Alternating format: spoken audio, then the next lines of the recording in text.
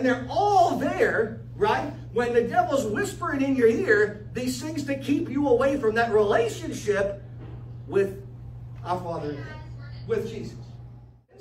We'll go back to that advocate term, that legal term. So when John said that, he's suggesting a courtroom scene. So I want to take you there for a second in your mind. I want you to imagine that you're in a courtroom scene for a second, because we know one thing to be true, and that is God, our Father in heaven, Abba Father, is the supreme judge. So he is the standard law, which is holy and righteous and good, Paul tells us in Romans 7:12. All right? He says this, he is the standard law, which is holy, righteous, and good. So no one can stand before the judgment without guilt. Right? But believers can, because we have an advocate with the Father, and his name is Jesus. So in John 14:6, Jesus calls the Holy Spirit another advocate. But before we jump there, I want to read you one of my favorite passages in Scripture. Just to give you, because I really want to take you there from that courtroom scene. But I'm going to paint another scene for you that happens in the book of Acts. Okay? It happens in the book of Acts. Anybody know who the first Christian martyr was, by any chance? Stephen. Very good. Stephen. So we're talking about Stephen real quick. But I want you to hear this. So they put him to death. Long story short, Stephen had the opportunity to talk and defend himself. But what does he do? He defends the Father.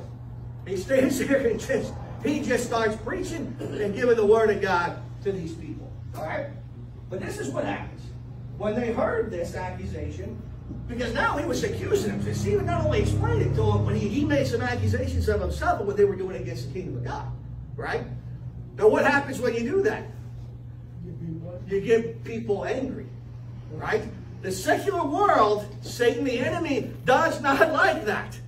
Right? You'll start to see that sometimes if you pay attention to what's going on in the world today. The people that are speaking out about our Father in heaven are nowhere near as rich, popular, or famous as the people who are openly portraying Satan. Amen?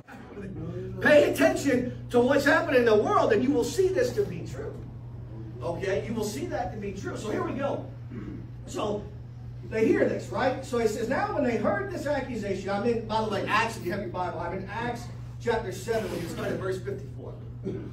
Now when they heard this accusation and understood its implication, they were cut to the heart, and they began grinding their teeth in rage. Well, where else do we hear wailing and grinding of teeth happening? Hell. Amen. Hell. But he, me and Stephen, being full of the Holy Spirit and led by him, he gazed into heaven and saw the glory, which is the great splendor and majesty of God. This is that saved a wretch like